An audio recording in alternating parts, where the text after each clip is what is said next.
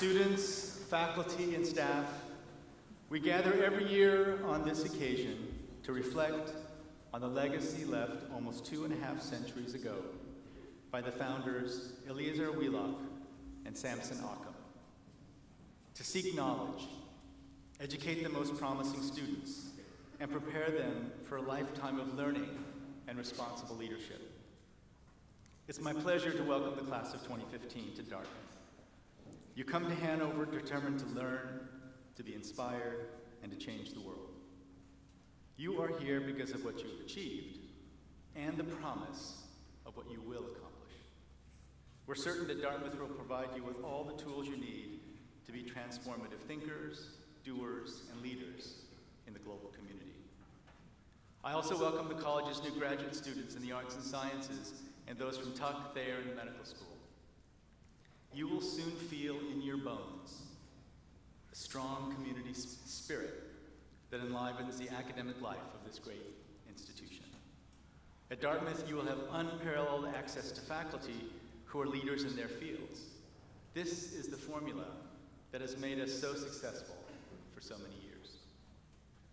I also want to thank Kul Gautam for joining us here in Hanover for this happy occasion. Long before I knew much about Dartmouth College, I knew about Kul Gautam.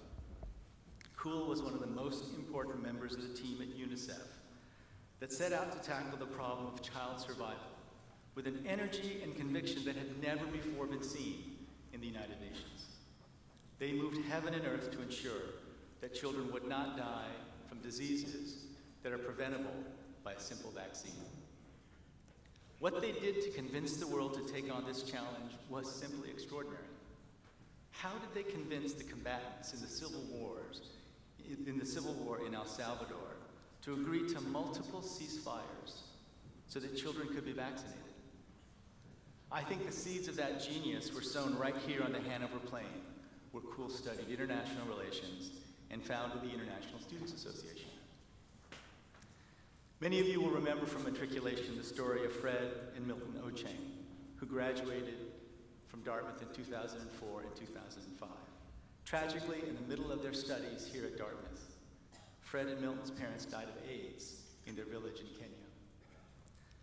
Just about the time Fred and Milton's parents died, I went to UNICEF on a cool fall day in 2003 to talk to their leadership about an effort we had launched at the World Health Organization just a few weeks before. The 3x5 initiative was an effort to increase the number of people in the developing world on treatment for HIV from barely over 100,000 to 3 million by the end of 2005, just 2.5 short years into the future. Millions of people, like Fred and Milton's parents, were dying needlessly every year in the developing world from this terrible disease. But the people I've been meeting with at the UN system prior to meeting Kul were fearful and even dismissive when I suggested that the entire UN system should get behind this initiative to save many lives in Africa and other developing countries.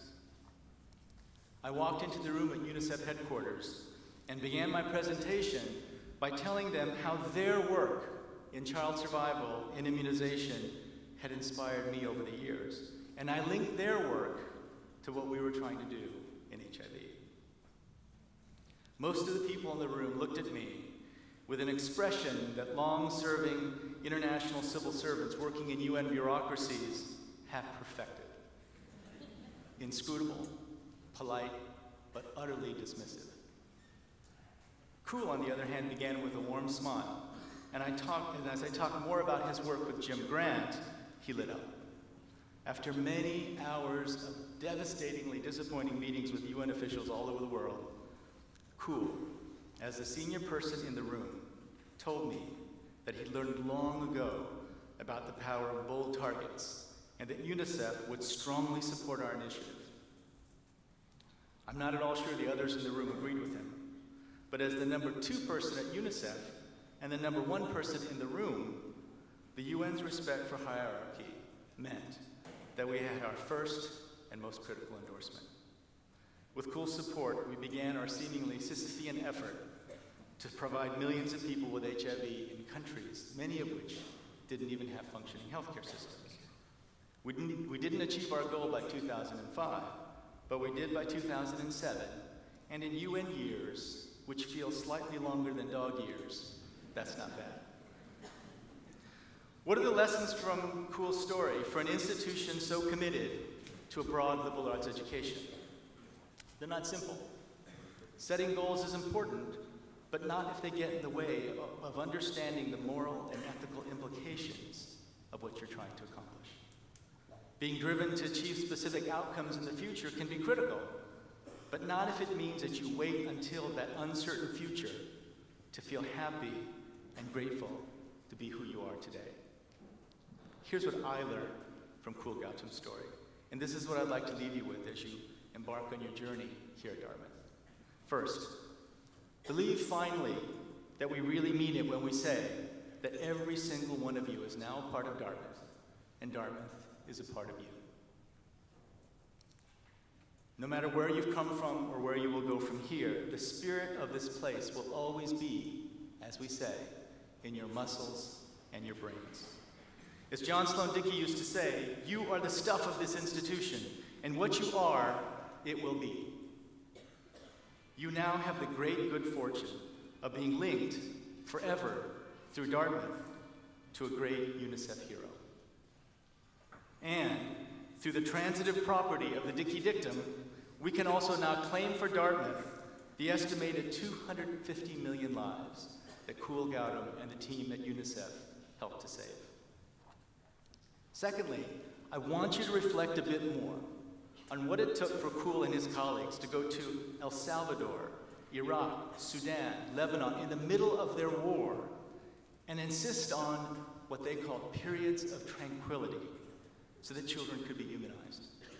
What enormous optimism they must have shared to think that they could convince warring factions to cease fire and help to immunize children. Kul Gautam worked in Haiti during the reign of terror of the Duvaliers and the Tonton Macoutes. He was a UNICEF representative in Cambodia when Pol Pot came to power. He has witnessed firsthand some of the worst atrocities of the last half-century, and yet his optimism and hopefulness for a better world have never been stronger. With a complete lack of naivete, and despite overwhelming evidence that has pushed so many others into cynicism, Kul Gautam remains one of the most optimistic people I know. I think that he's reached this place because he understands that in his line of work, you do not become optimistic by looking at the evidence. Optimism, you see, is a moral choice. He has cultivated what the Italian philosopher Antonio Gramsci described as a pessimism of the intellect and an optimism of the spirit. The great writer Tracy Kidder, after years of following my colleague Paul Farmer to some of the worst health disasters in the world, simply could not comprehend the optimism that flowed from Paul every morning while they were in the field. During a long conversation with me, reflecting on his own cynicism, he humbly said, "In these awful situations, I guess cynicism is the last refuge of the coward." We will work with you tirelessly to develop your analytic skills so that your intellect will be wonderfully and appropriately pessimistic. Nurturing the optimism of your spirit is your task. Indeed, it is your duty. But now, through knowing Kul Gautam, you know it can be done. Over dinner last night, as I was telling Kul about what happens in front of the president's house, sometimes on the president's lawn on certain special occasions, he promised me that he'd come back to Hanover on Green Key weekend and work to establish periods of tranquility right on Webster Avenue.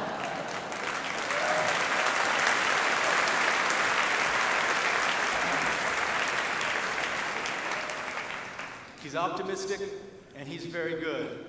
I'm not sure he's that good. We've been waiting all summer for you to arrive. We're so happy to have you here, and now it's my great privilege to welcome each and every one of you to the 242nd year of Dartmouth College. Thank you.